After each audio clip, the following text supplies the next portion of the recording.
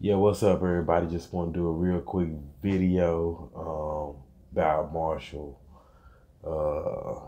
Man, I just got the text that he's retiring, and it's like, dang. I was hoping he's gonna give us one more year, cause this year he seems so excited to be playing with Lamar like a lot of players. But we already know he's a Hall of Famer, walk-in Hall of Fame, first ballot, no doubt. I believe to me, he's one of the second best offensive linemen the Ravens ever had behind Jonathan. Um, Dang, it just really sucks to see him go, but you can understand why. Blue collar, hard player, good, good person off the field. You can just tell he's a big family person, as myself. But man, it really sucks to see him go though.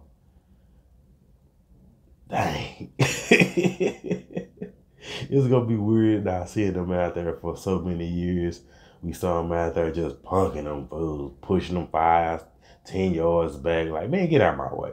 I remember a lot of times on Monday Night Football, they used to highlight him, just showing them, just get out of my way, get out of my way. Run game, ridiculous.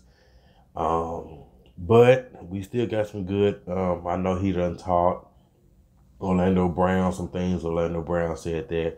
Ronnie Stanley also said he learned a lot of things from Marshall. So it's good to see the youth taking up that knowledge because while getting Hall of Famer, a lot of teams don't have that. The Ravens have had that on multiple positions. So hopefully y'all like the video. Just a little quick video. I gotta get back to work, but I will be coming out with some more videos pretty soon with some draft picks, mock draft picks like I did last year. And you already know I'm gonna do a reaction on the draft. So y'all just hit that like, hit that subscribe. Everybody, thanks for the support.